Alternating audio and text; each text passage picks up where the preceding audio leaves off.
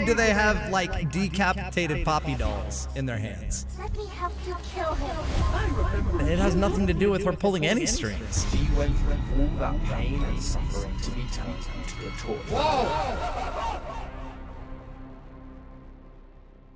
Playtime Co. or Mob Games actually misspelled disappeared? Hey everyone, it's your friend Thinknoodles, and welcome back to Think Reacts, where today we're reacting to another game theory video about Poppy Playtime. Now, lately I've been sort of a little bit disagreeing with their theories based on the things that I know in the games that I play, but I can already tell by the title, I kind of already agree with this one without even having to watch it, because I felt that for a long time. Now, game theory does have a history with Poppy Playtime in that they said that Huggy Wuggy was still alive. And you guys tried to convince me of it for so long that I even made a video on it that I believed maybe they were right. But we found out in Chapter 3 they were wrong. It was just a theory. A false game theory. Anyway, let's check this one out. When I say that I've read that every really book from fast. every major indie horror franchise, Okay. I really do mean it. Bendy, been there. Hello Neighbor, done that. Okay. FNAF, forget about it. But I'm with sure- FNAF not sure. getting another book until September, I was excited to finally give my dyslexic brain a rest. But of course, there was one franchise that refused to let that happen. One that knew I wouldn't be able to resist the lore hidden within its pages. So Okay. let's see what Poppy Playtime's orientation notebook yeah, has to I offer, did shall see we? that. I didn't get it. So I'm glad Hello, he's covering it because I didn't actually see it Welcome to Game myself. Theory, the show that Cool logo. always reads the manual. You never know what cool stuff you're going to find. Unless, of course, the company behind the book explicitly tells you over and over again. Then it's pretty obvious. Why were there Use the wait, knowledge in these pages, and maybe you can unravel the mystery of Playtime Co. So wait, just real quick, that little animation there with like, Behind the book explicitly tells you over and over again. why do they have like decapitated Poppy dolls in their hands? Couldn't you hold the doll? You just gotta cold hold her head, huh? Come out with a book, given that immediately after. Kind of surprised. In these pages, and maybe you can unravel the mystery of Playtime Co. I'm actually kind of surprised it took this long for Poppy to come out with a book. I'm given surprised they that came out with one at all. Immediately after Chapter 1, they announced they'd already partnered with someone to make a For a movie, movie, which yep. seems to have fallen through, and now we're back. No, again but with it's new back studios. on. But here Yeah, we are, okay. 2.5 years later, and we're just getting our first ever Poppy. And book. by the way, However, that's like basically, if you look at my thumbnail for Poppy Playtime Chapter 1, I mean, I know they took it from their game, but that is like exact lighting on the thumbnail that I have of you-know-who chasing us in the vents.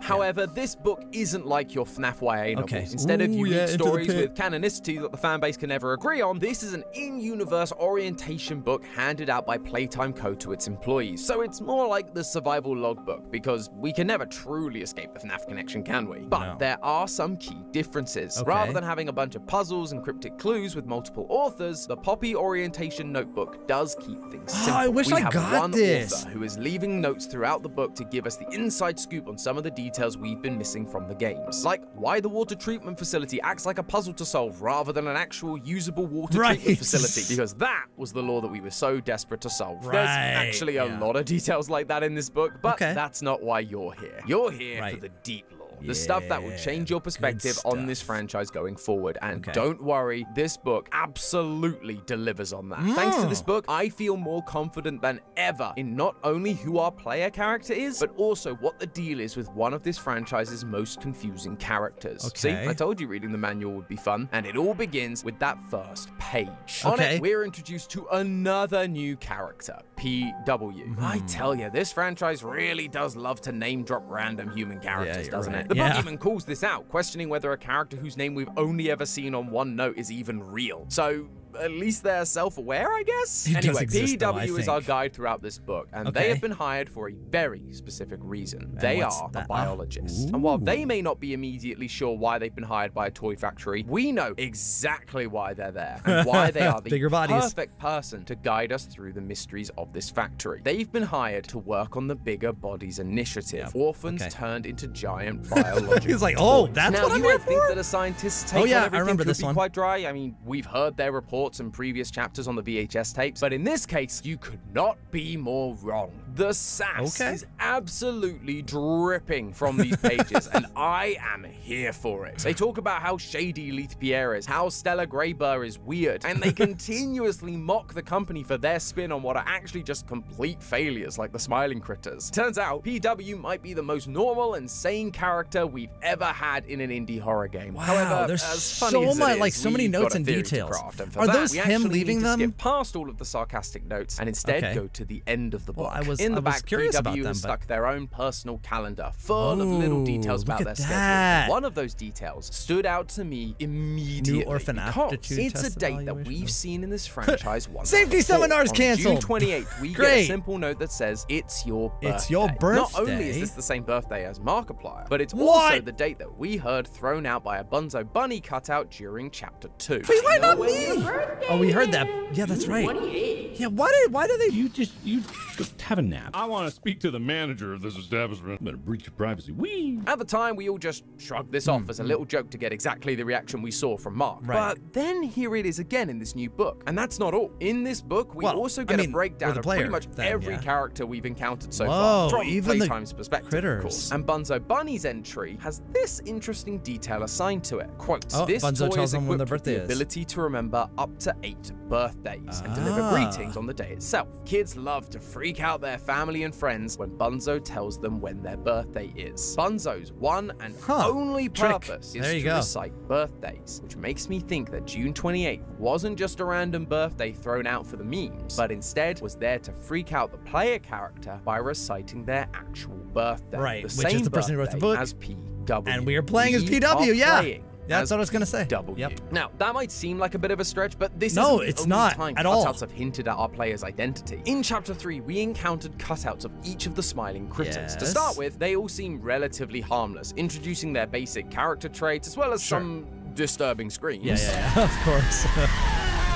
But it's Bubba Bubbafunt's that caught my attention because he always remembers he's going to expose us. And it's I remember it. Direct. I'm Bubba Bubbafunt. I remember him wanting to expose me. I remember you. Yeah. Elephant always remembers. Want to know what I remember about you?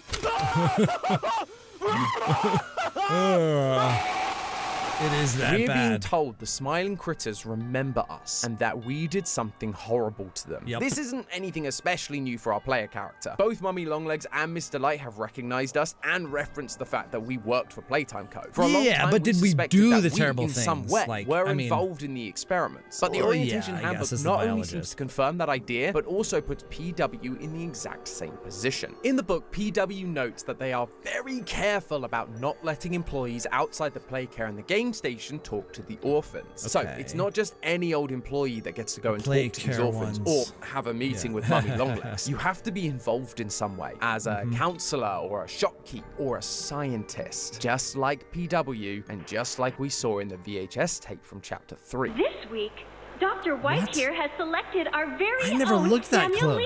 We even see a note in PW's calendar on February 1st that says, new orphans arrive at Playcare, being told to go and say hello to them. Yeah, that so he would gets allow to talk characters to them. like Mr. Light and Mummy Longlegs to know exactly who PW is, just like they seem to know who But she wasn't Mr. Light is. It doesn't end there, though, because the reports in the book specifically call out that PW was involved in the Smiling Critters experiments. There's reports about Bobby Bearhug and Catnap, both included by PW themselves. Notice the tape that's holding them into the book. That's why Bubba Bubbafunt remembers the player and associates them with those horrible, painful screams, because the player is PW, one of the scientists that turned them into monsters. Then why would we go back? For yourself, you might notice that PW's entry stopped after the Hour of Joy, August 8th, 1995. New place, the time where the toys rebelled and took over the factory. Pretty sure all humans either got out or died along with everyone else. However, clearly people escaped. Leith Pierre, one of the big executives for Playtime Co., gives a speech to his newly formed resource extraction team at the start of Project Playtime. That's true. A game that takes place get out, or maybe he the was never Hour there of to begin Joy. with. But Maybe he took the day off. That PW also survived, because they refer to the incident as well as the extraction team's creation. That incident was the Hour of Joy, and so PW wouldn't be able to write about it if they had died during it, meaning PW isn't necessarily writing this book in a linear fashion, but more importantly, they are still alive. And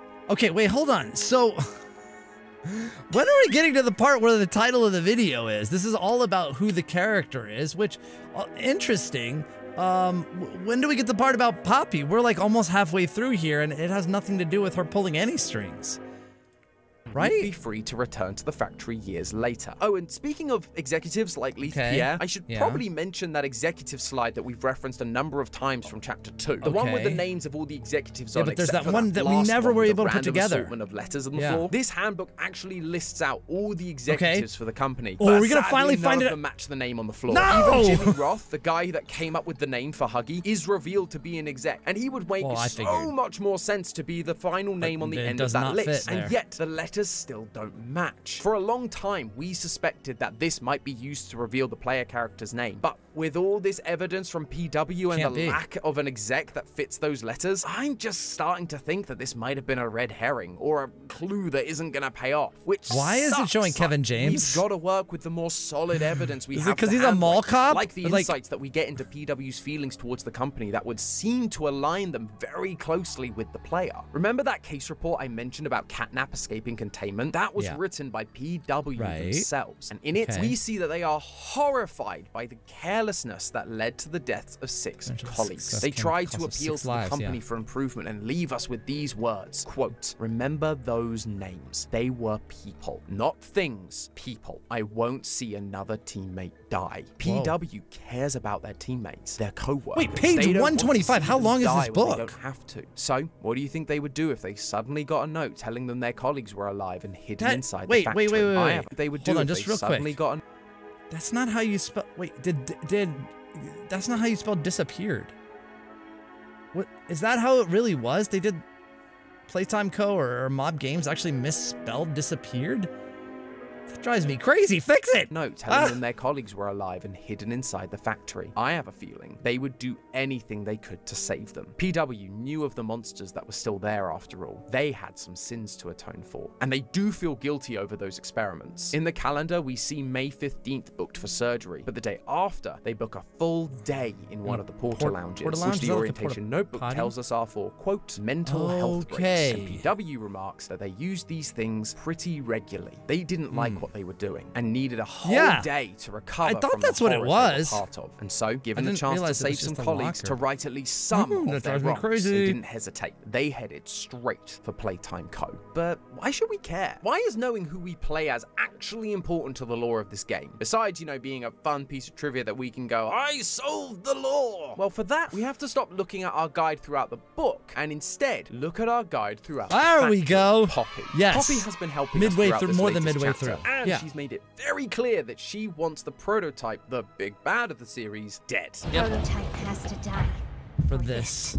For everything. For everything. That is something I think we can all get behind. And at the very end of the chapter, we end up going down an elevator alongside her after she reveals the truth about our fellow employees. Naturally, because of these actions, we as an audience have started to associate the idea of Poppy prototype bad, as a guide. Poppy good. However, there is something we need to remember. It's been a long time since Chapter 1 first released, 2.5 years in fact. And given we've only had 2 chapters since then, it can be easy to forget certain details along the way. One of those details comes from that very first chapter. What? That we let her out? Poppy is not to be trusted. Why? I know. I just did a Poppy theory about not trusting a friendly character, but honestly, hear me out. Surrounding her room alongside the giant flower and hanging toys are messages to us, warning us to turn around and go back. We see the same messages inside the tunnel during the chase sequence, but there are a few that I initially didn't see, mainly because I was trying not to die. But thankfully, Reddit user 123 F this S was kind enough to post the actual texture files, and in it we find some crucial evidence. Stay away from her. Don't let her out. Couldn't that be from the prototype? And the prototype can't be trusted, so therefore we can trust her.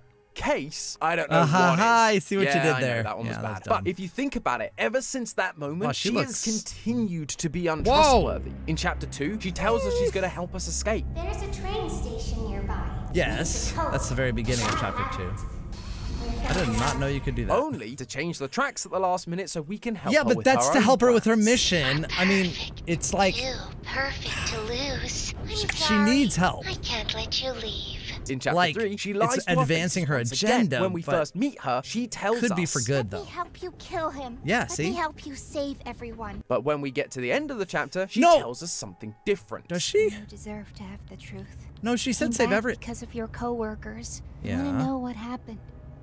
And why. This is your answer. Poppy knew the truth about what happened, but she didn't admit it right at the start. Because if she did, we likely wouldn't have helped her. By the time you get to the end, you've forgotten what she said all those hours ago. Oh, Poppy's being honest with us. She must be trustworthy. But no, she's just manipulating Hey, don't yell at her. once again. But why is she doing it? Because she wants a prototype dead. Poppy was created using the adopted daughter of Elliot Ludwig, the founder of Playtime Co. Sure. Given all the adoption initiatives around the facility and that Elliot was considered a family man at heart, it would make sense that he would have adopted a daughter of his own. But then there was a tragic death in the family in the 1960s, and it wasn't his wife because she was out of the picture, divorcing him in the 1930s, which left only his daughter to be the one brought back to life as a Poppy doll. Now, thanks to the orientation notebook, it seems like we were on the right track. PW talks about how toys at the factory were being created biologically for a long time, even before the Bigger Bodies initiative. And if you did maintenance on a Poppy doll, she'd break because they all used biological parts, like we saw in that original VHS tape. But they also implied that there was one Poppy that was special, one that was locked inside a glass case in what looked like an ordinary family home. A family home that had a direct line to Elliot's office, so he could, quote, visit her. In another part of the book, it once again brings up Elliot's divorce, how it happened because he devoted all of his time to his work, and so, quote, it always felt like he wanted to have a family within the factory, so his whole life could be here.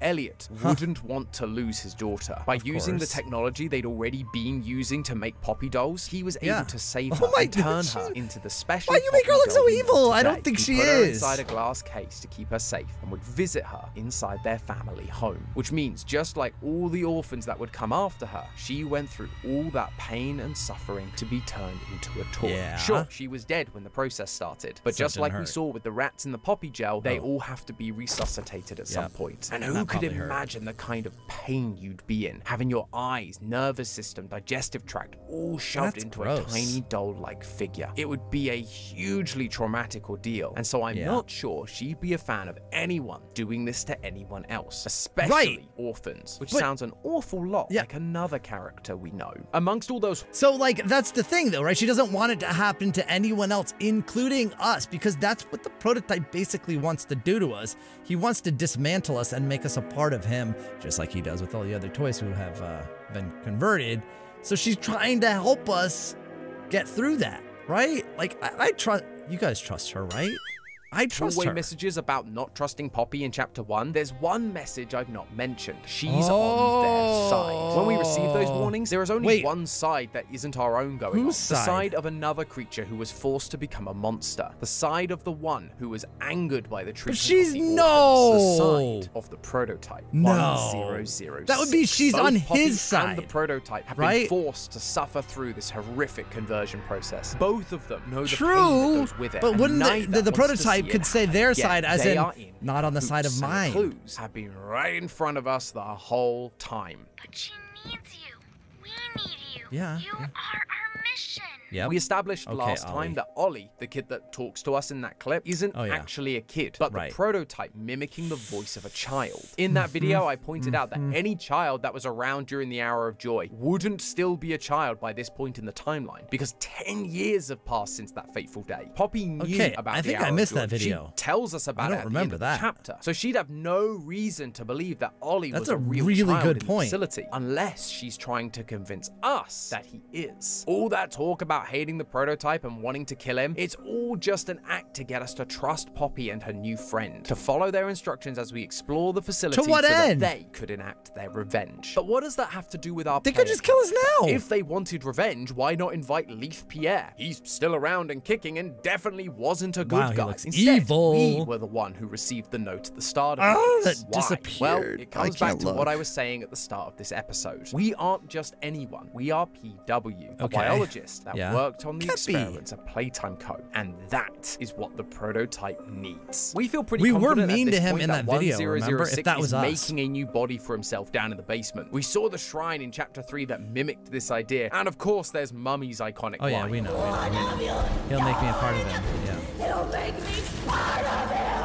In the that was orientation brutal. notebook, we learned that not every experiment was completely successful. Bobby Bearhug seems to be missing the ability to hear, speak, and stand stably. In Chapter 3, really? Pierre comments about how Catnap's voice isn't working properly. Is his voice thingy still broken? And while Huggy is obedient, he too is unable to speak. Even 1006 isn't perfect. He's copying other voices to form sentences. Yeah, but that's just an AI learning. Flaws, except of course for Poppy. She is perfect. She can see, speak, hear, move. She is the blueprint. So I wonder whether 1006's goal here isn't just to create a bigger body, but to create the perfect body. Whoa, combining all of the elements that worked from each of the toys. And then, once he's perfect, he can truly enact his and Poppy's revenge. Or maybe it's like Rytos suggested in their reaction to my first theory. Instead of 1006 trying to create the perfect toy body, they're trying to create a new organic body out of all the biological parts from within each of the toys in order to go back to living a normal life. Maybe Poppy will get a new body too. However, whichever option is correct, the one thing I never stopped to consider until now was whether 1006 would be physically able to make themselves a new body. We know they're particularly good with technology, able to turn an alarm clock into a laser pointer to disable the security cameras. But as we've mentioned multiple times, the toys he's adding to himself aren't mechanical, they're biological. Playtime Co. had to hire biologists to make their experiments work. But couldn't he learn just any biology? old toy makers. So if 1006 was trying to make themselves a new body using the parts of these deceased toys, he'd likely need the help of someone with those specific skills. But we haven't done anything like that. Someone who worked on these I experiments. know what you're alluding to, but we haven't done that they could create the perfect bodies. Given this game has seen success going in a darker direction, and the area we enter at the end of Chapter 3 being known in the game files as the prison, I wouldn't be surprised if throughout Chapter 4 we are going to see more characters like Dog Day, missing limbs, stuffed into cages, and surrounded by the pure carnage of 1006's attempts to create this perfect body, only for him to realize that he can't do it alone. But now, his good and faithful servant Poppy has led us right to him. And despite going they haven't into learned this anything new from us, chapter and we're knowing that killing we off. can't trust anyone, there's nothing we're going to be able to do to stop it. Ollie and Poppy have us right where they want us, and all we can do is wait and see what last minute out the developers are going to give us to escape their horrible schemes. But hey, that's just a theory. A game theory! So, I just like when he was putting that together at the end, I can kind of see a little bit of it, because like while we haven't done any experiments or anything, the prototype may know exactly what it needs, like for example parts of Huggy Wuggy, parts of Mommy Longlegs, and he's unable to kill them, just like Catnap, especially because he needs the devotion of all of the other experiments in the factory that we've yet to see or meet. So they use us to kill the one that he needs the part from, and then the prototype comes and collects it. I mean, technically he was the one who killed Catnap, but we stunned Catnap to that point and brought him to a state where the prototype could kill him. So we are kind of doing his work for him if that is what he is doing. But I really hope that we're not creating some monstrosity that's going to be unleashed out of the factory and into the world, thinking this whole time that we were on the good side.